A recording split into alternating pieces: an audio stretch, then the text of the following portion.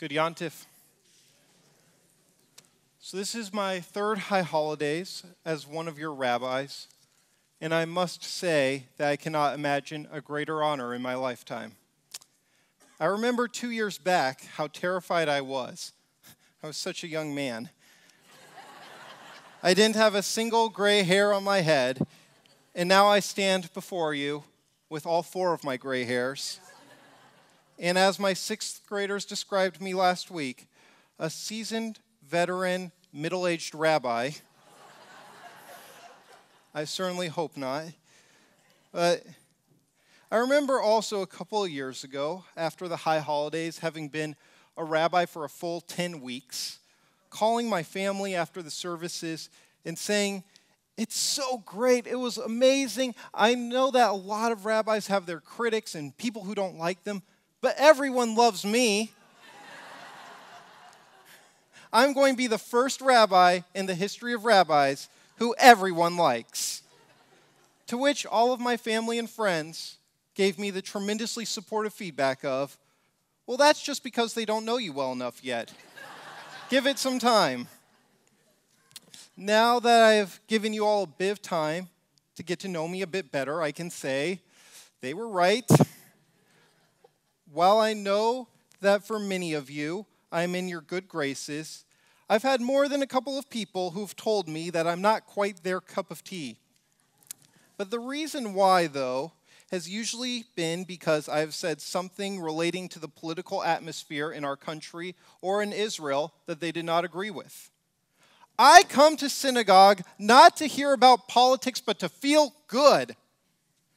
I've heard that, and also I've gotten the feedback, a rabbi should never talk about politics.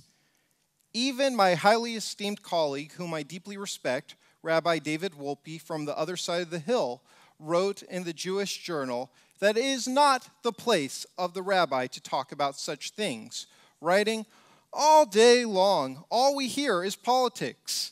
Can we not come to shul for something different, something deeper? I want to know what my rabbi thinks of Jacob and Rachel, not of Pence and Pelosi." Well, after Rabbi Wolpe wrote this article, I heard even more. See, even the great Rabbi Wolpe says it's not your job to speak about such things. Yet, despite what he wrote, even Rabbi Wolpe has found that it is his duty as a rabbi to at times speak out. For this reason, the same Rabbi Wolpe who said we shouldn't talk about politics wrote an article in Time magazine called "The Iranian Deal is a Win for Anti-Semitism," and has given sermons such as Ki Tetzeh, should they build the Islamic Center near Ground Zero? And just last month, after his article came out, Re'eh, Torah, Truth, and Trump, as a response to Charlottesville. Now last year, the President of the United States was President Barack Obama, a man whom I deeply respect, but with whom I have disagreements. When he came out in favor of marriage equality, I applauded him and pointed to how his decision reflected the Jewish values that I find in the Torah. However, last December, in one of his last acts as president, President Obama chose not to veto a United Nations resolution that unilaterally slammed Israel, allowing the resolution to pass and isolating Israel on the world stage. I was livid and spoke out of how the Torah teaches us how to appropriately handle disputes with those whom we love and how it goes against our values to publicly humiliate and isolate our friends. Similarly, I spoke openly on how I felt that Keith Ellison's statements on Israel disqualified him from leadership in the Democratic Party. From the right wing in our community, I was applauded for my courage, for my speaking out on Jewish values, and for my standing up for Israel. While from the left wing in our community, I got some pretty unhappy emails saying that I should not talk politics from the Bima. Now fast forward a month, and we got ourselves a new president, Donald Trump. From President Trump's response to Charlottesville, transgender military personnel, immigration ban, withdrawal from the Paris Agreement, and planned repeal of DACA, I have found my Jewish values frequently opposed to the decisions of the president and have been outspoken about those differences. The feedback that I got was that many of those same liberals who told me that I should never talk about politics applauded my bravery in speaking out, and many of those same conservatives who applauded me 6 months earlier angrily told me that I should never talk about politics from the pulpit. I have also had people write on my Facebook that I should never speak of politics, and then within 24 hours applauded my colleague for posting a different opinion on the same issue than my own. When I have spoken from the Bema, I've been told, do not talk about politics from the Bema. When I have tried to tie modern issues into classes that I teach, I've been told, keep your views out of the synagogue. And when I have expressed my views on my personal Facebook and am not in the synagogue, I have been told to censor myself. No joke, last year during the campaign, I gave a sermon and was told afterwards that it was inappropriate for me to bring up female biblical characters because this was clearly a subliminal endorsement for Hillary Clinton. That really happened. I'm not alone in this experience. As rabbis around the country have had their jobs threatened, have been slandered, been accused of taking money from left-wing organizations, and for my right-wing colleagues, they've been harassed when it's discovered that they voted for President Trump. There is a fear and a feeling that there is no place for us to teach our Jewish values as they relate to the societal issues in our private or public lives. Interestingly, I haven't yet received one email. I have not received a single email or phone call saying, Rabbi, I agreed with everything you said, but I wish you would not talk about political matters, which leads me to a conclusion that people do not necessarily have a problem with hearing about political issues of the day, but rather they do not like to hear viewpoints that oppose their own. So on this Yom Kippur, I'm going to give you a sermon about the history of sermons. Originally, rabbis did not give sermons. Now, before you get too nostalgic, let me tell you what they did do. Rabbis would sit and argue with their students on matters of the day and how they related to the Torah. Later on in organized services, not the rabbi, but rather a professional sermonizer would go from town to town giving sermons at services. Often this person did not know much about Torah or Jewish law, but instead was able to relate Jewish values to the issues facing the Jewish community of that place and time. In the 18th and 19th centuries is when we first began to see the creation of the modern rabbinic sermon. Synagogue goers who had been exposed in the Muslim world to Friday sermons by imams and on Sundays by preachers in the Christian world. In these sermons, the religious leaders taught ancient texts, not as heirlooms, but rather as living fountains for helping provide a connection between times of old and contemporary issues. These ideals inspired the creation of the Reform movement, first in Germany and then in America around this same time. The religious texts that became the centerpiece of our movement were from the prophets, who saw as their job the mission to spread often unpopular messages that criticized the government and society when they felt that they strayed from the moral values of the Torah. Though our tradition teaches that since the destruction of the temple, there have been no actual prophets, the Reform movement decided to take this idea and spread a prophetic message through biblical interpretations. As a result of this vision for what modern Judaism should be, the movement began to find itself forced to confront controversial issues. A notable first one was during the Civil War. The man often credited with founding the Reform movement in America, Rabbi David Einhorn, preached how the Torah spoke of the horrors of slavery we suffered in Egypt and how every person was created in God's image, and therefore it was incumbent upon us as Jews to oppose slavery and support abolition. His contemporary, Rabbi M.J. Rafal of New York City, gave a very different sermon stating how Judaism could not be opposed to slavery when the Torah gives numerous examples of how to treat one's slaves and that owning slaves has been a part of the history of the Jewish people since our exodus from Egypt. Fast forward to the first half of the 20th century, Rabbis where I was ordained at the Hebrew Union College were generally vehemently anti-Zionist. Professors and students who spoke out in favor of Zionism were dismissed from the institution. One of the students who was challenged but managed to graduate was a guy, I shouldn't even say his name, you've never heard of him, Stephen S. Wise. And Wise saw the lack of freedom of speech and ability to have discourse as a problem, not only at Hebrew Union College, but after he was fired from his first job as a rabbi for speaking about Zionism. And so he went on to found his own rabbinical school in New York, the Jewish Institute of Religion. The first two honorary doctorates that Wise bestowed on behalf of his seminary were to Chaim Bialik, the Hebrew Renaissance poet and staunch Zionist, and Claude Montefiore, the leader of liberal Judaism in Britain and an ardent anti-Zionist. Wise sent the message to his students that regardless of where you fall on the issue of Zionism, you deserve freedom in your pulpit without fear of losing your job. But on this issue of such great importance, you must not remain silent. You must take a stand. As a result of Wise's efforts, Zionism became one of the most heavily debated and discussed items from the pulpit, despite many people saying that such a divisive political topic was inappropriate to talk about in a synagogue. These sermons ultimately solidified the support of most American Jews for the creation of the Jewish state. Less than 2 decades later, in the midst of the Holocaust and the decimation of Europe's Jews, Wise would advocate that American Jews should not encourage American intervention in Europe. He argued that American Jewish advocacy would create more anti-Semitism in the United States by pressuring President Roosevelt. Instead, it would be better for the Jewish people if we were silent on the issue of the Holocaust.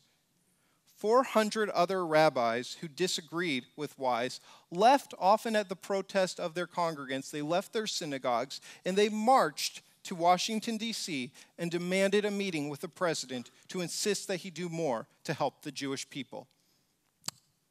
And going on to the 1950s, we faced the issue of segregation. The majority of Southern Jews did not speak out on this issue, not wanting to face the scorn of their white Christian neighbors. One Alabama rabbi said that he would not risk one hair on the head of one of his congregants to save all the lives of the black people of his state. And Martin Luther King wrote, "The national Jewish bodies have been most helpful, but local Jewish leadership has been silent. Montgomery Jews want to bury their heads and repeat that it is not a Jewish problem. I want to go on record and agree that it is not a Jewish problem, but it is a fight between the forces of justice and injustice. I want them to join with us on the side of justice." One Reform rabbi in Birmingham, Milton Grafman, who actually opposed segregation, wrote a public letter criticizing King's protests as disruptive and inappropriate. We can find in the Torah, including the prohibition on wearing 2 different types of fabrics, evidence of support for views on segregation. Those in favor of integration, they pointed to examples of Jewish segregation as a part of our narrative, and that the Torah says that every person was created in God's image and likeness as evidence that we have a Jewish duty to treat others with equality. Some Southern rabbis spoke out in favor of segregation. Others went to their state capitals and fought segregation bills and spoke passionately from their pulpits on the issue of desegregation. Rabbi Jacob Rothschild, a young rabbi at the Temple in Atlanta, gave many sermons on the issue, typically tying his sermons to the prophets and the Torah. And during his 1948 High Holiday sermon, he preached, "We, the Jews, must do more than view with alarm the growing race hatred that threatens the South. The problem is ours to solve, and the time for solution is now. We have committed no overt sin in our dealings with the black community. I feel certain that we have treated them fairly. Certainly, we have not used force to frighten them. We have even felt a certain sympathy for their predicament. No, our sin has been the deeper one, the evil of what we didn't do." Rothschild's congregants were irate and said that he should never talk of political issues from the pulpit, but they were there instead to hear Torah. In 1958, his synagogue was bombed for his outspokenness on the issue. When we look back on these issues with history on our side, we can make the following judgments. Those who were against slavery, for Zionism, for intervention during World War II, and those who were opposed to segregation were morally right.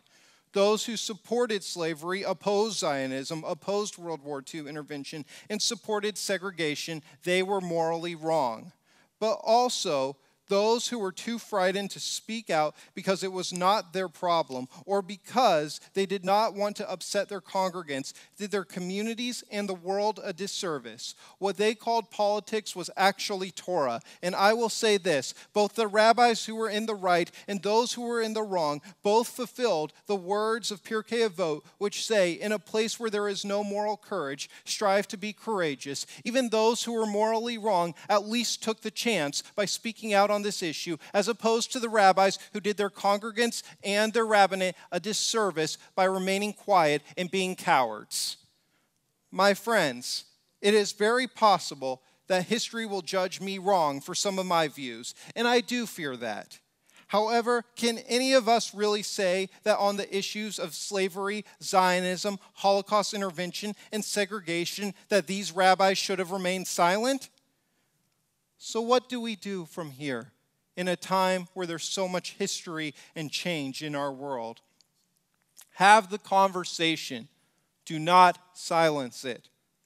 Listen to the other in your community and have the humility to know that you might be wrong.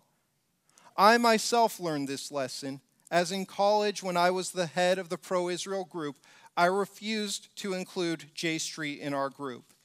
Anyone who disagreed with my views and my approach on Israel was clearly anti-Israel and wrong. This past year, I went to the J Street conference, and I must tell you, it was the best conference I've ever been to. Why?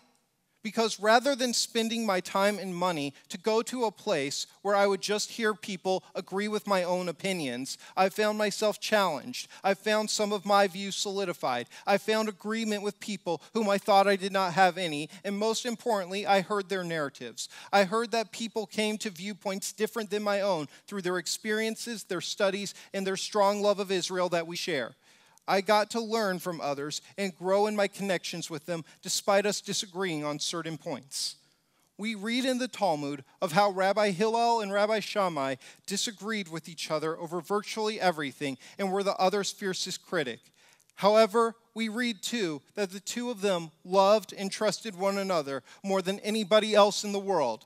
They valued their differences, for as Pirkei Avot also asks, who is wise? And it answers, the one who can learn from every person. It is incumbent upon us to be the Hillels and Shammais of our time and learn from one another. Shutting down discourse because we disagree with each other is a complete affront to our rich tradition of being Am Yisrael, the people who struggle with God and each other. And since the beginning days of the Reform movement, we have asserted that Judaism should not be an heirloom, but rather a living fountain that confronts the challenges of the world through the study of Torah. Our synagogues have been and should always be places of intellectual debate, community organizing, and justice, where the great ideas will be born that will change our nation and the world. In fact, the Talmud requires that our prayer spaces have windows. And why is that? It's because when we pray and study, we must not isolate ourselves, but rather we must look out at the world and its challenges. Sadly, surveys have shown that liberal rabbis as well as right-wing congregants have felt increasingly fearful of sharing their points of view and Jewish values in the synagogue, which are their Jewish homes. Censoring ourselves and each other does not create a safe, unified community. Instead, let us remember another Jewish teaching, that when two people argue for the sake of Torah, the divine presence sits between them. So when I or somebody else here says something that you do not like or disagree with, do not threaten to quit the synagogue. Do not smile at us in the hallways and badmouth us behind our backs. And do not tell us to censor ourselves. But rather, what I want you to do is gather your like-minded friends, call me, make an appointment, come to my office, and be my rabbi. Take your Torah, open it up, and point to your Jewish values and tell me why your Judaism disagrees with mine. When we dialogue in this way, we can understand that the other person's views are Jewish values. We can learn from one another, and we can have a Jewish community that does not walk on eggshells around each other. Rather, we will grow in our mutual understanding, in our knowledge of Torah, our Jewish identities, our respect in one another, and our desire to tackle the problems of our world.